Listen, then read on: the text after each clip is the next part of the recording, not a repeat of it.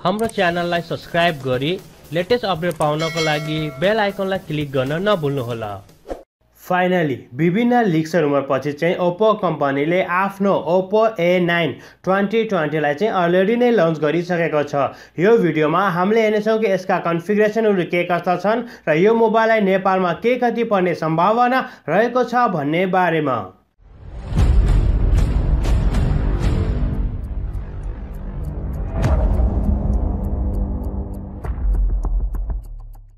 Hello नमस्कार साथीहरु, Oppo कम्पनीले आफ्नो Oppo A9 2020 लाई चाहिँ अलरेडी लन्च गरिसकेको छ। यदि हामीले यसको स्पेशल फिचर र स्पेकको कुरा गर्ने हो भने चाहिँ मेन चाहिँ यसको चाहिँ क्यामेरा जुन चाहिँ हामी पछाडिपट्टि चारवटा क्यामेरालाई देख्न सक्छौं र 48 मेगापिक्सलको चाहिँ यिनको मेन क्यामेरा रहेको छ। र अर्को चाहिँ साथीहरु यसको राम्रो कुरा भनेको यसको ब्याट्री, जुन ब्याट्री ब्याकअप चाहिँ एकदमै राम्रो रहेको छ। हामी चाहिँ 5000 mAh को ब्याट्रीलाई देख्न सक्छौं। यसको साथसाथ हामी चाहिँ 20 वाट को सुपर फास्ट वुक चार्जरलाई पनि देख्न सक्ने छौं। A9 2020 को यदि हामीले डिस्प्लेको कुरा गर्ने हो भने चाहिँ 6.5 इंच को फुल HD डिस्प्ले रहेको छ। भनेपछि कम्पनीले चाहिँ यसलाई new water drop sunlight screen को नाम दिएको छ र हामीले यसमा पनि वाटर ड्रप नोजलाई देख्न सक्ने छौं। साथीहरु, यदि हामीले यसको प्रोसेसरको कुरा गर्ने हो भने स्न्यापड्र्यागन 666 को प्रोसेसर रहेको छ। भनेपछि एड्रिनो 610 को यसमा चाहिँ जीपीयू रहेको छ। भनेपछि हामीले यो मोबाइल चाहिँ दुईवटा भेरिएन्टमा देख्न सक्ने छौं, जुन चाहिँ 4GB RAM 128GB को स्टोरेज र यिनको चाहिँ हाई भेरिएन्ट चाहिँ 8GB RAM 128GB को स्टोरेजको साथमा। र हामीले सजिलो तरिकाले 256GB सम्मको स्टोरेजलाई भर्न सक्छौं थोडा माइक्रो SD कार्ड। A90 2020 यदि हामीले क्यामेरा डिपार्टमेन्टको कुरा गर्ने हो भने यसको क्यामेरा डिपार्टमेन्ट पनि एकदमै राम्रो रहेको छ।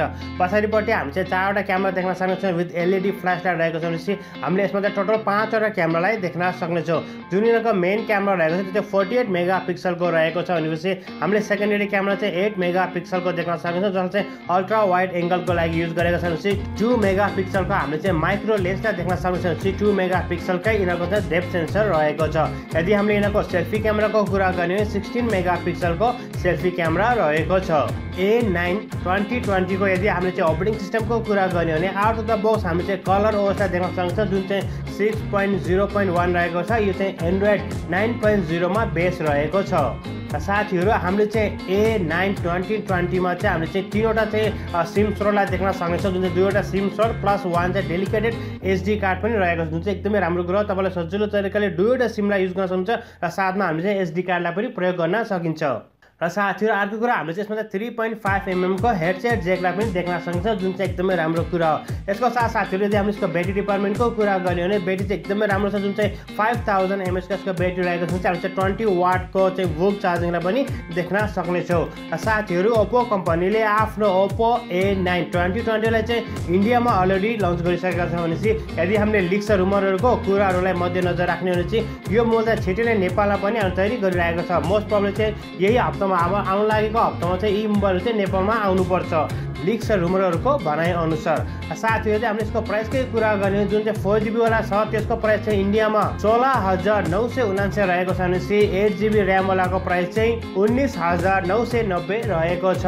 सो मोस्ट प्रोबब्ली साथीहरु, यो मोबाइल पनि हाम्रो नेपालमा चाहिँ 35000, जुन चाहिँ हाई भेरिएन्ट छ त्यो भेरिएन्टको मोबाइल चाहिँ 35000 रुपैयाँसम्म नेपालमा पर्यो भने पनि एकदमै राम्रो। जुन चाहिँ यसले चाहिँ Vivo को S1 र Samsung Galaxy को M40 सँग चाहिँ टक्कर ल्याउन पर्छ। सो यसको चाहिँ जुन मूल्य छ 35000 भन्दा कम पनि भयो भने, जुन चाहिँ हाई भेरिएन्ट छ 8GB RAM वालाको चाहिँ 35000 भन्दा चाहिँ तलै भयो भने चाहिँ यो मोबाइल चाहिँ एकदमै राम्रो मार्केट ल्याउँछ भन्ने हामीलाई आशा छ।